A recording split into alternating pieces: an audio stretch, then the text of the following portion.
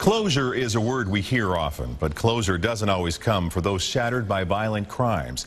3 years after their daughter's violent murder, a Johnson County family is still waiting. For them to heal, it will take a killer who's still out there being brought to justice. In this old Shawnee neighborhood lined with mature trees and lush green lawns are homes filled with memories. This was once home to Tammy Cochran, a mother, a wife, and a popular hairstylist. Today, memories are all her family has after a violent death took Tammy away. She was just a very, very loving person. She was healthy then. This is a good day for Mike and Carol Cochran. They're able to share the memories of their daughter without the tears. Still, it's a far cry from the days of Tammy's happy family and thriving salon. I just enjoyed going over there and getting a haircut, whether I needed one or not, because just the conversations that we had were just wonderful, and that's what I try to think about the most, because the last few years of her life were a whole lot different than that. Something changed, and like so many families, no one saw it coming. We don't know how, but she got involved in drugs, and her family life just flipped upside down.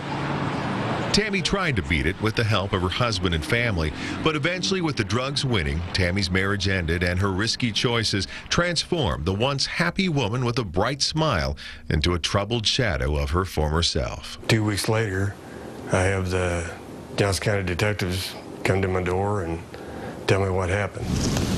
On the morning of March 5th, 2008, an Olathe Water Department crew found Tammy's horribly burned body near a remote boat ramp. I believe that she was actually transported out there when she was deceased, and then the body was actually burned. Detectives Brian Peters and Pat Foster say this is one of the worst cases they've ever investigated.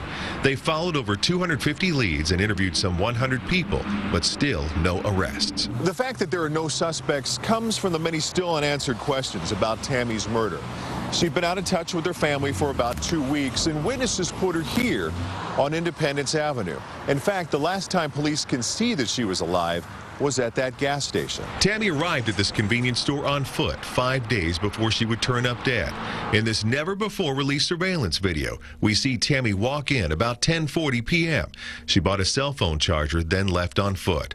That's the last time she would be seen alive. But what happened over the next 5 days, and what led to such rage that her killer set her body on fire? I don't think they set out to hurt her, but I think something had happened that set them off. They did something, and then it was, uh-oh.